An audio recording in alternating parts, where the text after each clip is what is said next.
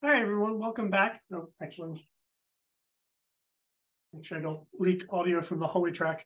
Welcome back from our break. Our next talk is going to be Jason from Deepstack talking about using FreeBSD in an enterprise environment. So I'm going to hand it over to Jason. Awesome, John. Can you hear me okay? Yep, looking good. Great. Well, hope everyone had a wonderful break, and thanks so much for the time to speak to the group today. Super excited to share a topic that I'm very passionate about. Having been a FreeBSD user for, probably going on 15, 16 years now.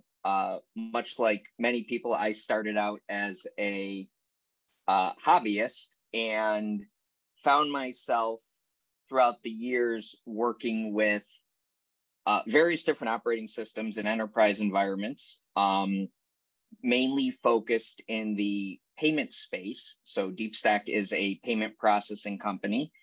We do credit card ACH processing, and getting very frustrated with some of the other operating systems that we were working with because of all of the mysterious random error codes and black boxes and support tickets.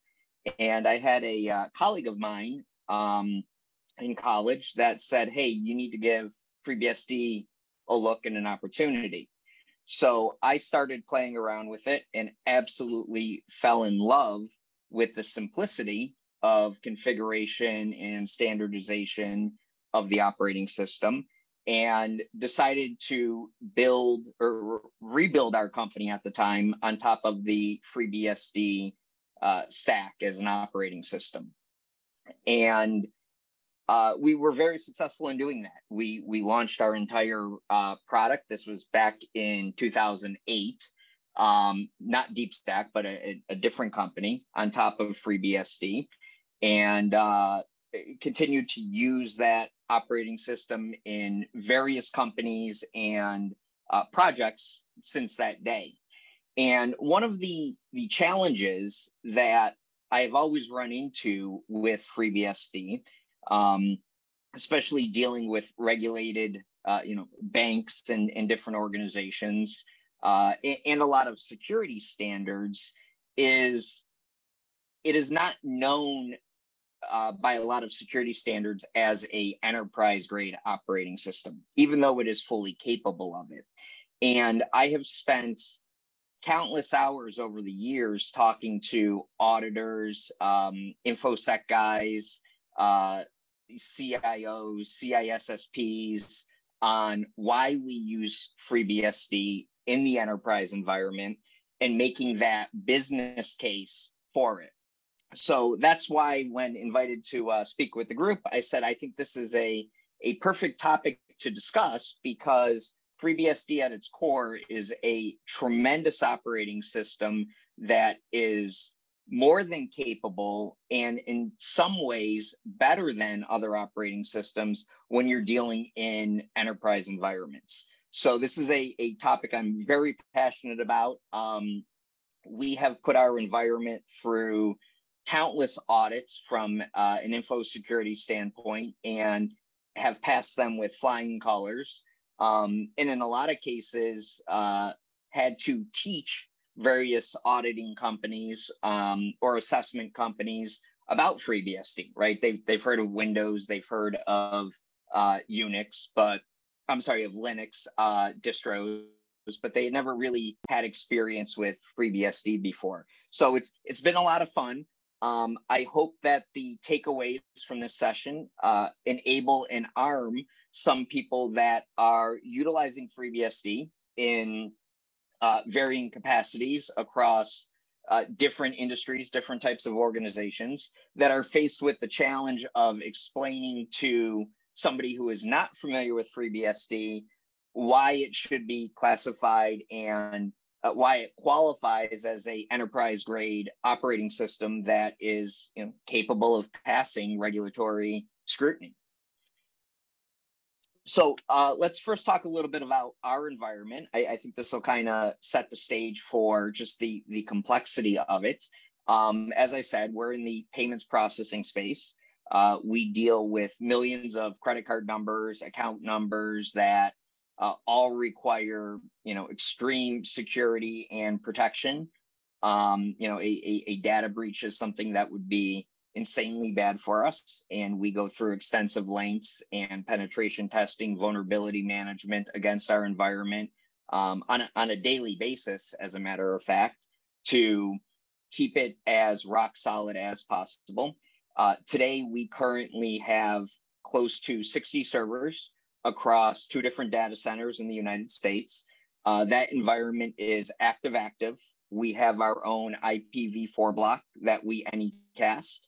I think we are probably one of few payments technology companies that actually anycast the platform so that you're always connecting to the lowest hop. And within that environment, there are several VLANs that are all segmented.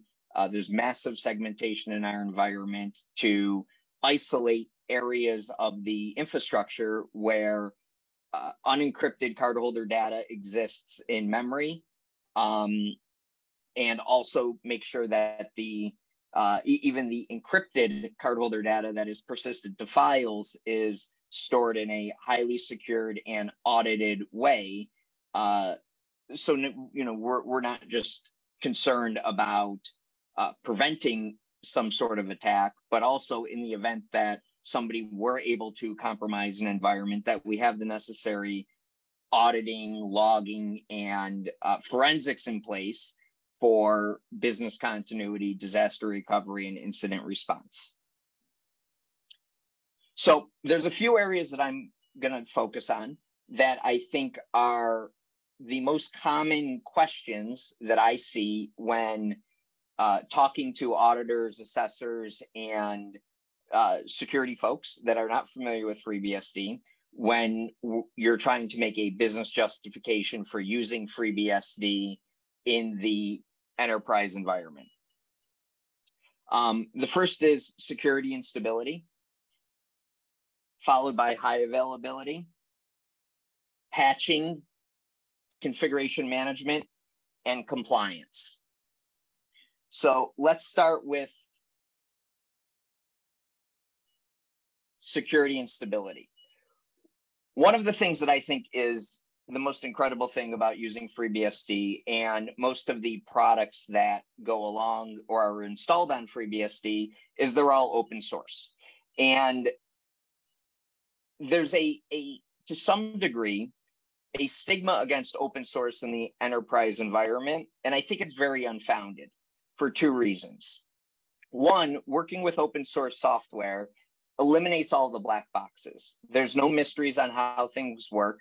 You can always look at it, understand the code, dig all the way down the rabbit hole, and see what's going on under the hood. And secondly, and I think more importantly than closed source type solutions, when a product is open source and the source code is available, it's much easier to develop exploits for it. There's a lot more eyes on it. Things tend to be found and patched much quicker than closed source, where it's kind of a black box and a very small group of people know how it actually functions and what's happening under the hood. Secondly, I have never seen an operating system that has more of a consistent behavior from release and patch cycle to release and patch cycle. We have all, working with other operating systems, you install an update and all of a sudden a whole bunch of tools no longer work because some underlying library changed. The beauty of FreeBSD, the ports collection, the package management system is every time you're upgrading your software, you're upgrading the operating system. It's very easy to rebuild everything against that new operating system and not deal with things that are constantly breaking. Another huge advantage, and this is in a lot of security control or a lot of security frameworks, is making sure that what's running on the system is only critical things that need to be running on the system. And I love the fact that FreeBSD, the base install, has a very minimal set of services that are enabled and that are exposed to the outside world. And I'm seeing a couple of questions come in. I'll tackle those at the end, but as many of them as I can in a live fashion. So feel free to keep sending them in. So yeah, minimum base install. It rather than installing an operating system and having to deconfigure a whole bunch of services, FreeBSD out of the box. It's very easy to add on what you need and not have to worry about uninstalling or disabling a whole bunch of services. Additionally, it's very easy to tune, right? The syscontrol settings allow you to tune just about every aspect of how the network stacks run, how intrusion detection runs. It's very well documented. It's very frustrating trying to figure out how to change a specific behavior of the operating system. And I think a lot of closed sourced operating systems, they have all of these magic, settings that you can go apply that are very poorly documented, and most of the time you find out about them because some support person gave somebody in a ticket, oh, go do this thing. And nobody really knows what that thing does. With FreeBSD, that's entirely demystified, very easy to configure and tune, and very well documented. Next is performance. I saw a sequence diagram once, and I think it wasn't FreeBSD, but I think it was Apache versus a commercial web server, and just the sheer number of calls that are happening under the hood, right, in order to serve up a single web page. And I think this parlays on the open source factor, right? In that diagram, the closed source product that had a tremendous amount of code that just kind of lingered around forever, had two to three more times calls back to kernel libraries, disk IO, memory IO, than that open source Apache library. And I think that, that's just the nature of developers, right? We're very concerned about performance. We're very concerned about things running as efficiently as possible. And I think as a derivative of FreeBSD being an open source operating system, you have much better performance, and you can get the significantly more bang for the buck out of the hardware with FreeBSD than you can with other types of operating systems. And I think lastly, on the security and stability thread, one of the things that I think is very, very well organized, which makes compliance and regulatory audits very easy to tackle, is the separation between the base operating system and the additional software that is installed on that operating system. I think in many operating systems, those things get very intertwined. And the fact that within FreeBSD, everything that you're installing for the most part is landing in user local as opposed to part of the base operating system, makes it very easy to separate what's part of the operating system and what's installed as a add-on library. So moving on to high availability. This is something that I have never been able to achieve with another operating system without having to go out and purchase very expensive firewalls and routing equipment. And just as a precursor, even our firewalls within our environment are FreeBSD, running PF, CARP, PF sync, and PF log. So we have built, like I said, an active multi-homed, any-casted platform utilizing pretty much out-of-the-box FreeBSD. We're utilizing CARP on the internal interfaces to, move IP addresses between firewalls, right? Each site has multiple firewalls. PF sync to keep all of that state synchronized between the firewalls. PF is the actual firewall engine. And the only third-party application that we had to add in order to achieve that high availability configuration was Bird, which we're using for BGP session management, right? For the IPv4 block that we have. So some interesting statistics. The current Deepstack platform was launched about 2 years ago at this point. We have had 0 downtime since inception, since going live with the platform. And the current configuration, we have load tested to 20,000 concurrent credit card transactions. And that didn't even push the platform to its limits. So, you know, with very simple hardware and very simple configuration, we were able to achieve massive high availability and fault tolerance out of the box. Patching. This is one of my favorite topics to talk about, and it is probably one of the most compelling reasons to use FreeBSD in an enterprise environment.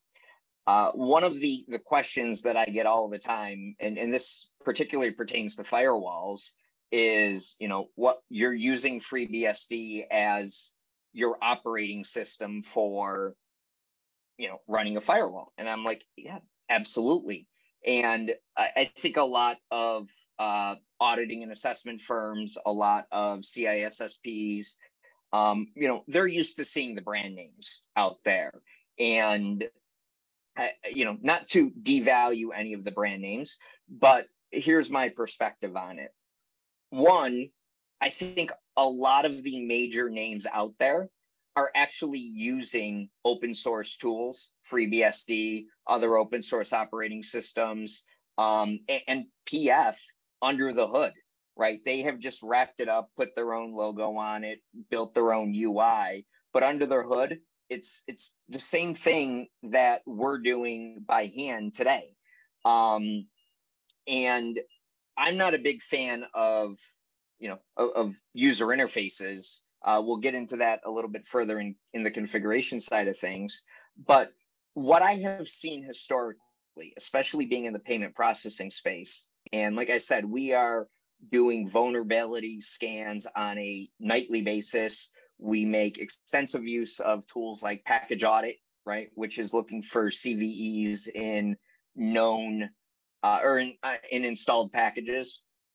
Is every time we see a vulnerability that pops up, we have a patch for it before most of the big name vendors do, right? A lot of the big name vendors that are relying on OpenSSL under the hood, in order for somebody to patch that firewall appliance, they have to wait for the vendor to create a new firmware update, download it, install it on their firewall appliance, right? Within our environment, we've set up a Poudriere build server, which every night automatically goes and takes all of the packages that we have installed, downloads the source, and rebuilds it.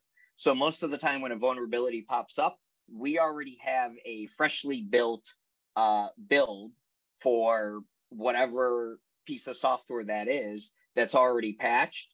And we're actually quicker in getting those security vulnerabilities patched and mitigated than a lot of the big names are out there. Configuration management, another huge topic. I talked about how I hate user interfaces for configuration. Nobody likes the mysterious checkbox, right? What is it actually doing under the hood? I look at tools like PF and a lot of the configuration tools that are built on top of it that are, you know, WYSIWYG converting a UI back to a flat file. I love the beauty and simplicity of configuring FreeBSD and configuring everything that you install on top of it. Everything is flat files. You don't have to log into or use user interfaces to configure and make changes. And that creates a very, very powerful argument when it comes to configuration management. Just about every auditing and security assessment framework requires that you have some sort of change management process in place. And when you're dealing with file-based configuration, that becomes very simple in that you can diff those configuration files. You can use version control on those configuration files. And it almost inherently builds a change management process into how you're managing configuration. And if you want to take it a step further, we live and die by salt stack here. There is not a single configuration file on any server in our entire environment that is hand-tuned, hand-controlled. Everything is done via salt stack. That entire salt stack state table and repository is all managed by Git. It makes it very easy to track configuration and change management around the entire environment, have it in a single centralized repository. And I apologize, my slides are changing on one screen and not changing on another screen. That a single configuration repository and have a audit trail of every change that has ever been implemented on any production system. So last, I want to talk a little bit about compliance frameworks. These are two of the compliance frameworks that we deal with on a regular basis. And a lot of these frameworks, if you look at the controls, I think are very Windows centric.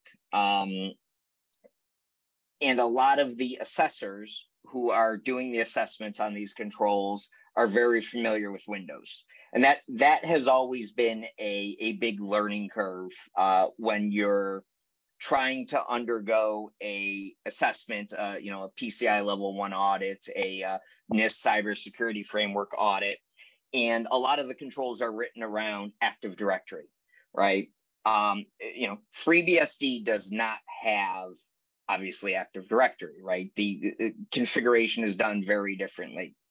So I think the topics that we discussed so far are the main topics that come up when you're going through for example, a PCI assessment, and somebody that is not familiar with the FreeBSD operating system, with how it's configured, with how security happens. And if anyone is going through one of these types of assessments or plans to go through one of them, feel free to reach out to me. I can refer a couple of vendors that we have previously worked with that are now familiar with FreeBSD. But I will tell you, if you find a vendor, if you find a partner on the compliance side of things, that you go through the process of doing things on FreeBSD with, that first audit, that first assessment may be more painful than future ones if they're not familiar with the operating system. But I've yet to have a security assessor that has gone through a FreeBSD assessment with us that at the end of that course does not think it is probably one of the most amazing operating systems from a security, compliance, patch management, configuration management perspective. It makes bundling everything up for the assessment very easy to catalog, to evidence, to keep together. And when you're talking about dealing with a enterprise operating system, getting through an audit, getting through an assessment around it is really, at the end of the day, what quantifies that operating system being enterprise ready. And we've done it several times. it is significantly easier when you're working with an auditor or an assessor that understands FreeBSD than just about every other operating system that I've ever worked with. So that is my case for FreeBSD in an enterprise environment. I'm going to jump over to the Q&A. First question I have is, can you share some of your notes on getting FreeBSD through third-party audits? I'm mostly interested on how to explain real-world security to checkbox compliance folks. Example, having split root passwords instead of disabling root passwords, disabling password logging completely. So great question. We've come up with a very interesting solution to this. And the way that we've done it is we've made our entire environment passwordless. Just about every security framework, or let me rephrase that. We've made it known passwordless. Just about every security framework today requires some sort of multi-factor authentication. And then there's a whole plethora of controls around password complexity, password expiration, not using the same password, within a certain period of time. Our solution to that is we have no standard passwords. We have implemented time-based one-time passwords on FreeBSD. There's a very nice plugin for PAM that supports it. And effectively, it works, just like you can use Authy or Google Authenticator or any type of application that, you scan the QR code, it lets you use a one-time password. So, our answer is passwords expire every 30 seconds. They're derived off of a secret that nobody knows off the top of their head. And in conjunction with the TOTP based password, we also use MFA, right? And that second part of the MFA is public-private key authentication. So the combination of something you have, the private key, and something which is effectively the password or the one-time password generated from the authentication app, satisfies all of the controls around passwords and MFA that we have ever run into from a security and compliance type audit.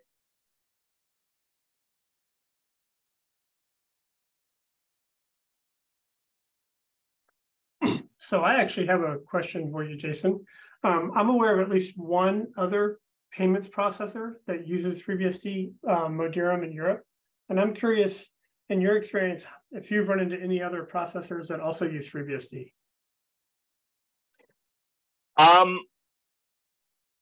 As far as I know, through my network, we are the only ones that are using FreeBSD holistically, meaning that every piece of our environment, top to bottom, is FreeBSD as the operating system. There's absolutely not a single server that is running any other OS or any other type of appliance. I know quite a few that use it from a development perspective, but development perspective in development environments, but have not been able to get the buy-in from leadership on using it from a production perspective. And it usually boils down to a lot of the unfamiliarity with the operating system in an enterprise capacity, and a lot of the types of points that we've talked about today. Okay, we have another question in Zoom. Someone asked, how do you enforce the 4 I's principle technically and procedurally?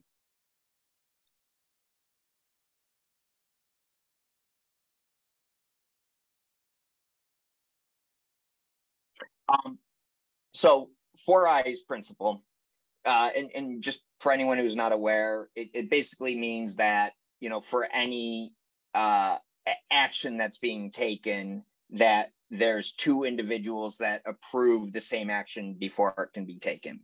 So the way that we enforce that from a configuration operating system perspective is, one, we run,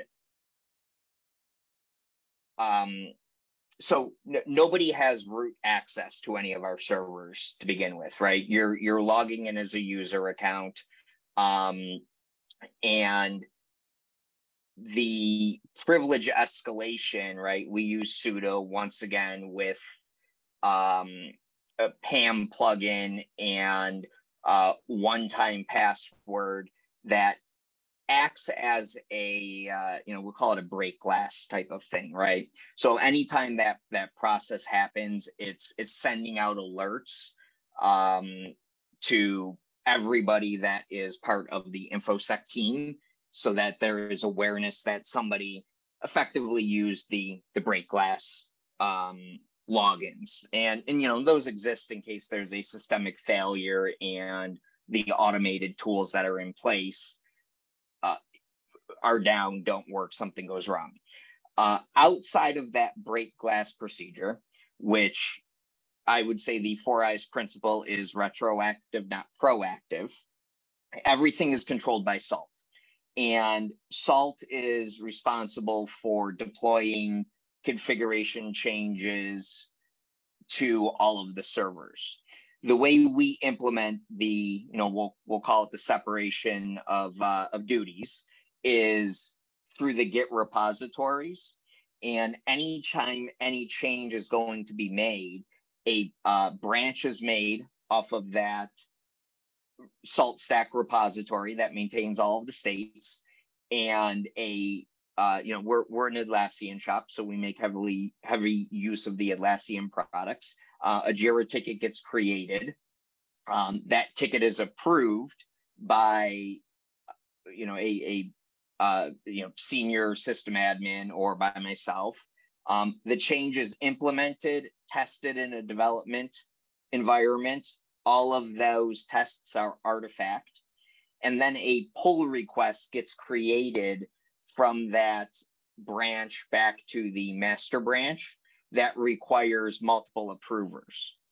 That branch can't be merged into the master branch, which is ultimately how we have SALT configured, right? So we use GitFS in GitFS in SALT to pull that configuration from the master branch, and that feature branch or hotfix branch cannot be merged into the master branch without multiple approvers, and that workflow is configured via the Bitbucket controls.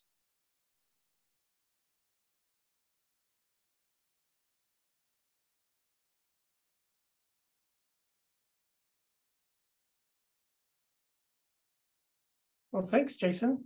I don't see any other questions, so I think thank you very much for your talk. Very interesting to hear. Oh, I guess we've got another question that just snuck in here, which is they're saying, do you use the Mac subsystem, the kernel? And I think what they mean is, do you use any modules that make use of Mac? I'm trying to think of ones that might be applicable. I'm not sure if there are any that you might find interesting, but do you use any perhaps like kernel modules that do security checks for you?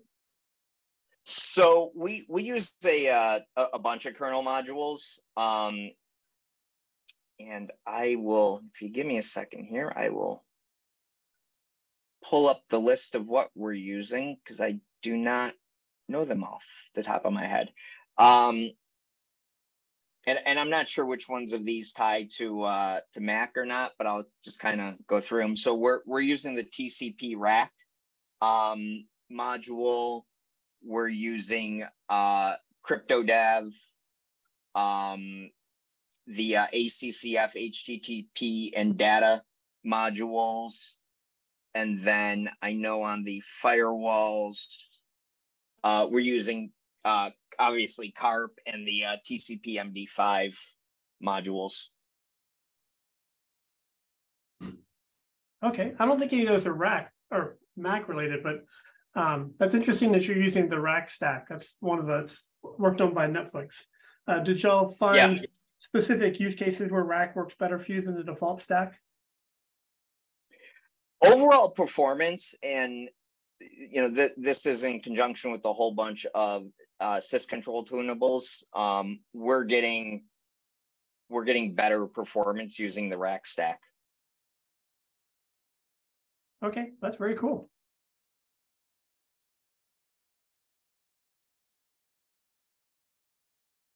I'll give another minute just in case you have any more questions sneak in. That last one.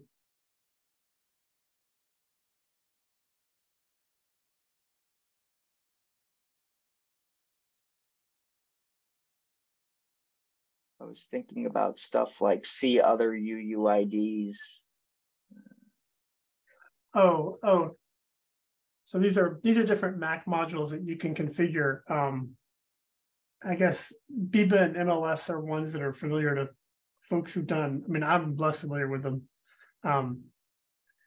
but they're used in some contexts, like MLS is multi-level security. See other UIDs is a way to hide like processes running as different UIDs from each other, I think. But it may not, I don't know. Yeah, I know we have processes hidden. I'm not familiar with the other two modules. Our production environment is very well segmented, meaning that every server only has a single function.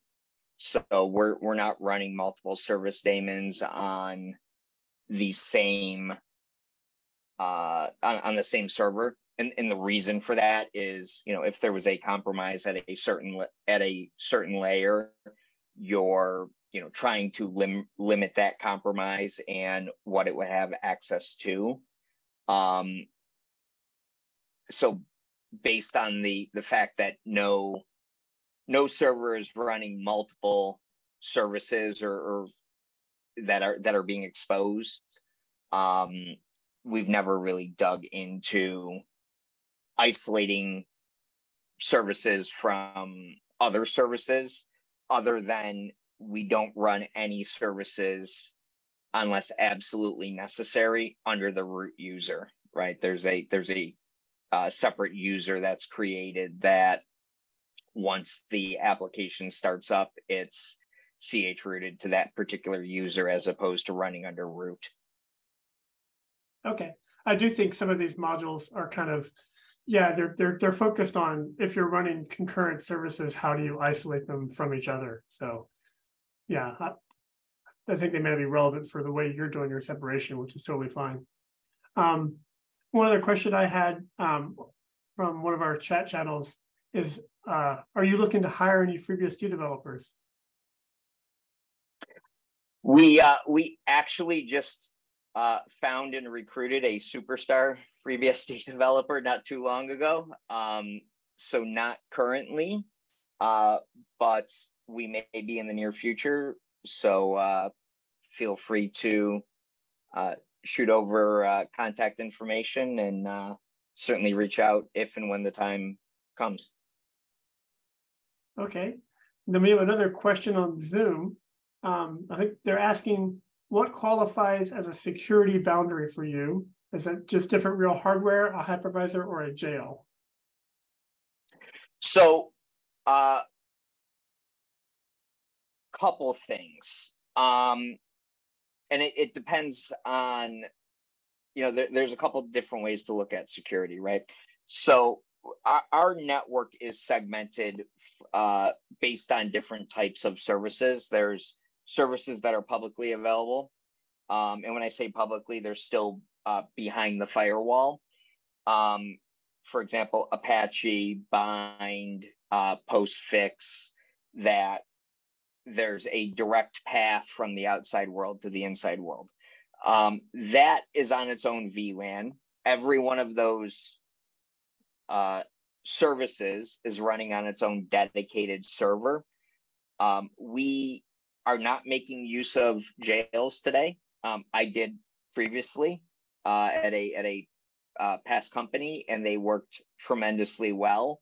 At the time that we were utilizing the jail system, it was a little bit more of a bootstrapped operation where we couldn't just go buy whatever hardware that we needed or whatever virtual environments that we needed.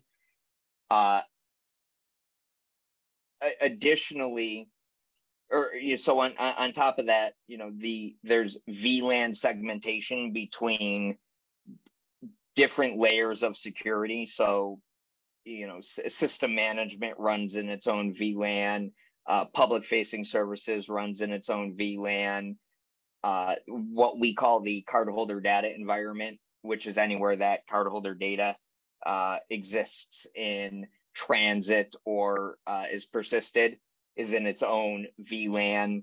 And then every one of those services is running on its own hardware, its own server. We're not using hypervisors internally today. I have certainly made the and if anyone runs into this, feel free to reach out to me. I've certainly made the argument with PCI security assessors that you can segment the guest OS from the host OS through a variety of different settings. And we not for this project, but for a prior project, we were able to get through a PCI audit running inside of a virtualized environment, where that virtualized environment was not PCI compliant based on disabling, console access, putting in a boot password, using Jelly, disk encryption on the file system, so that if somebody from the host the host OS, there was a compromise there, it would not directly lead to a compromise of the guest OS. The one thing that you can't really solve for unless you know how the hypervisor is configured is the memory encrypted. That's kind of the one sticking point, but there you start looking at the attack vector and how many how much sensitive data is actually in memory at any given time, and what type of exposure could happen if the host OS was compromised. How significant is it? So it's that is certainly a gray area. But I have been able to argue the point and get it past the assessors in the past.